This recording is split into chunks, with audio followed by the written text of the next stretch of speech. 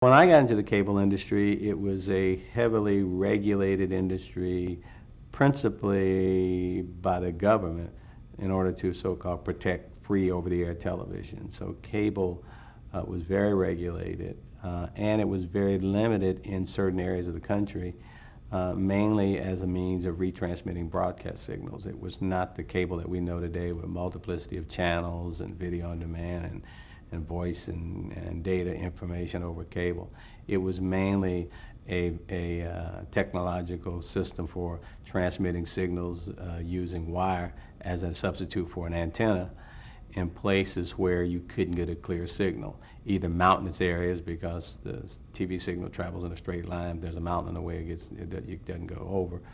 And so cable was erected, an antenna on top of a mountain, wire ran down the mountain into people's homes, and that was what it was called at that time, CATV, Community Antenna Television. So that's what cable was. And then, to some extent in the big cities, same problem. Tall buildings blocked the signals, so cable was installed in buildings in big cities like New York early on, because that's the only way you can get the broadcast signals. So it was really in its infancy, and mainly as a technology to retransmit broadcast signals. At that time, what were the major, you mentioned Showtime and HBO, were there any other major cable networks at that time?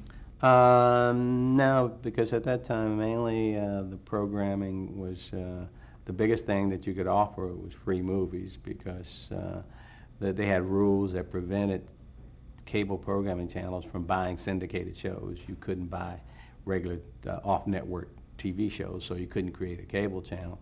And that was before the creation of targeted channels like MTV and others. They sort of came later after some of these victories involving the deregulation of pay TV and change in the rules allowing syndicated program. The first big one was TBS, which was a broadcast station but had been carried by satellite to cable companies as a way of getting around the rules. But later on, as some of the rules were changed, then other channels would develop that would show syndicated off-network programming, and then channels that were totally niche targeted, like BET, MTV, came along later. And but early on, it was mainly cable was successful, depending on getting access to pay TV.